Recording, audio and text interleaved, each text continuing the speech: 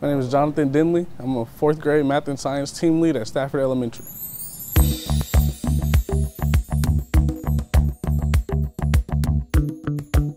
Being nominated for this honor is an amazing feeling. I don't really do this for personal accolades. I'm not big on like public recognition, but just doing this and my peers and my other fellow teachers acknowledging me and seeing what I'm doing, it's a good feeling to know that I'm doing what I should do and making a difference with my students.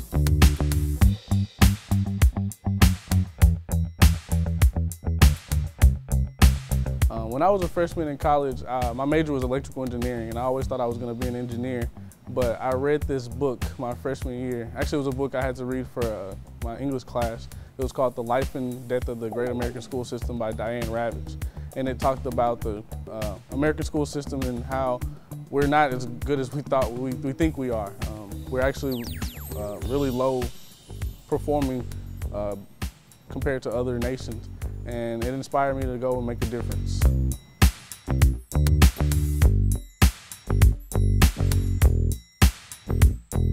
So my philosophy on education is that every student can learn and every student deserves an equitable education and a teacher that is willing to give them that.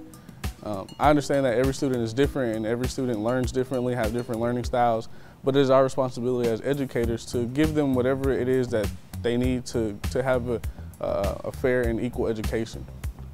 In my classroom, I like to empower my students to take ownership of their own education and push them as far as they can and let them know that there is no limits.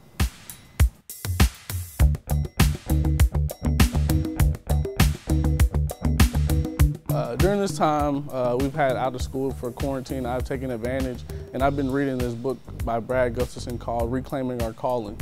In the book, the author reminds us why we do what we do. So I've been using it as inspiration to remind myself why I'm here and doing what I'm doing. I've always been told that a great teacher is a reflective teacher, and in this book, it inspires me to reflect on what I'm doing and why I'm doing it, and just reminds me of why I do what I do every day. So I'm excited to bring that passion back for next school year.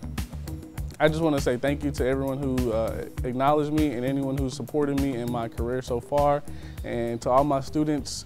I told you guys I'm the best they got.